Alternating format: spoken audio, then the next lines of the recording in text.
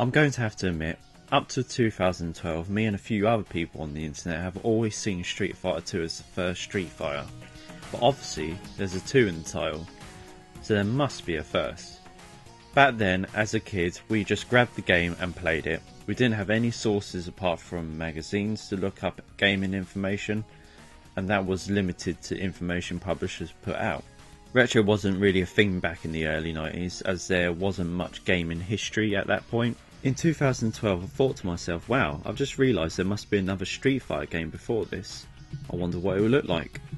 So after seeing it for the first time on episode 85 of the Angry Video Game Nerds 7 years ago, I thought today I'll do my own review. The first Street Fighter game was actually released in 1987 on the arcade machines.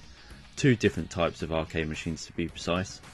The first arcade machine was actually the first of its kind. There was 2 pressure pads, one for punch and one for kick. The harder you hit the button, the harder your attack was.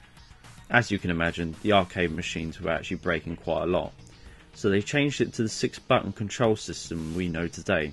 A year later, in 1988, Street Fighter would then start to make its move to home consoles. There was going to be an 8-bit version of Street Fighter coming to the home consoles, but was never released.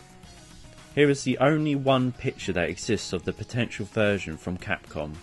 The consoles it did came out for were Commodore 64, PC Engine / TurboGrafx CD, but on the TurboGrafx CD it was actually called Fighting Street, which I have no idea why they swapped that name on that particular version. Then they went back to Street Fighter on MS-DOS, Atari ST, Amiga, the Amstrad, ZX Spectrum, and then eventually it did come out in 2009 on the Virtual Consoles. Can also find it on the Capcom Classic Collection Volume 2 for the PlayStation 2, also the Capcom Collection on the PSP, and now it's on the Street Fighter 30th Anniversary Collection. There is no character select screen. You either use the first port on your controller for Ryu, or you use the second port for Ken. There is no actual difference between Ryu and Ken apart from appearance wise. They all have the same moves in the 3 specials, Hadouken, Shoryuken and Tatsu. The gameplay is a bit stiff from a Street Fighter standpoint. What I mean by that is, being as I played Street Fighter before, doing Hadoukens, Shoryukens and Tatsu is easy flowing to do on other games. But on Street Fighter 1 it's very hard to do. You basically keep doing the moveset on the controller and randomly a Hadouken will just come out. But because this was the first Street Fighter game, and no one knew or experienced the future of Street Fighter games, these controls and moves might be fine. Plus, if you don't look at it as a Street Fighter game, the controls are not that bad. So you can view the gameplay in 2 ways. 1, talking about it as a Street Fighter game and comparing it to other titles. Or 2, viewing it as it was like 1987 and we was playing this game for the first time, pretending Street Fighter after this one didn't exist. The main game you fight 10 computer characters. The creators of Street Fighter 1 say, and I quote, "Young Ryu fights an 8-man international tournament to prove his strength." This would also be the tournament where the famous Shoryuken that gave Sagat his chest scar would take place. First you select which country. This version only has a selection of 2, Japan and the United States of America. I've seen versions that have an extra 2, the UK and China. Not sure if these 2 can be unlocked in the game. If you know, can you please leave a comment down below. So depending which country you choose, you fight that country's fighter first. Doesn't really matter which one you choose, as you fight both Japan and US fighters in each selection. Also, the order in the fighters are similar after the first fight. For this review I selected Japan. So you start off with Japan's fighters, forgive me if I ruin these names, Retsu, who's a Kempo instructor.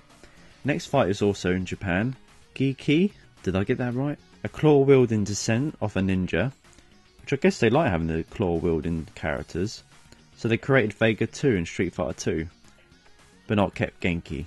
Sorry Genki. This is where we see the classic plane travelling across the world map started from. From the United States we have Joe, an underground full contact karate champion, and after that Mike, a former heavyweight boxer who once killed an opponent in the ring, according to Capcom's description.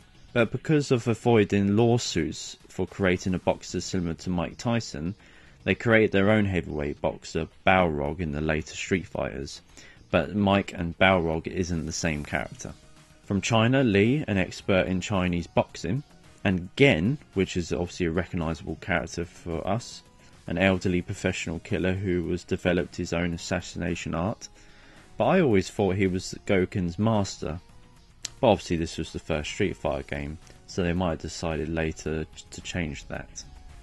And from England we have Birdie, a tall bouncer who uses combinations of wrestling and boxing techniques. He clearly changes in later Street Fighters. And Eagle, a well-dressed bodyguard of a wealthy family who uses sticks. After you beat all 8 fighters, you are taken to Thailand for the last 2 fights. You fight Aiden, a deadly Muay Thai master, and his mentor, Sagat, which he is called Emperor of Muay Thai. And this is the game's final opponent. There is only 3 types of dialogue in the game. The audio isn't very good though, but this was the norm in 1987.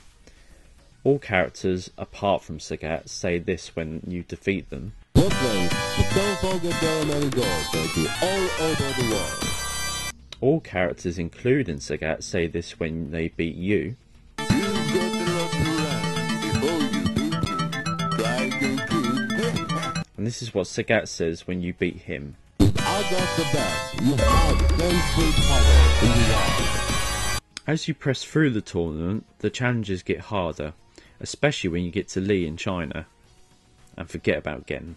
When recording the gameplay for this review, I kept battling through loss after loss after loss till I got to Sagat, and he is so hard. Because doing Hadoukens, Shurikens and Tatsus take ages to do, and Sagat is so fast in his attacks you die in seconds. But the problem is you need Hadoukens to defeat him, as they do the most damage, and punches and kicks take ages to defeat someone. But eventually I actually defeated Sagat. Eventually. There is also 2 types of mini-games during the tournament. Like destroying the cars or kicking the barrels on Street Fighter 2, there's a traditional martial arts chopping blocks game, and also hitting of planks of wood. Out of the 14 characters in the game, only 6 will appear in future Street Fighters. Overall, I think for the first Street Fighter game for its time, it's actually well presented and a good game. But playing it compared to the other Street Fighters is not that good. The controls are not like what they are on the other Street Fighters. It's not because of the age of the game. I find Street Fighter 2 controls nice and smooth to use. But this is only my opinion. Let me know what you thought of the game by leaving a comment down below. Also, if you haven't already, click subscribe on the channel so you don't miss any future reviews if you like this one. And I'll see you in the next video. All right.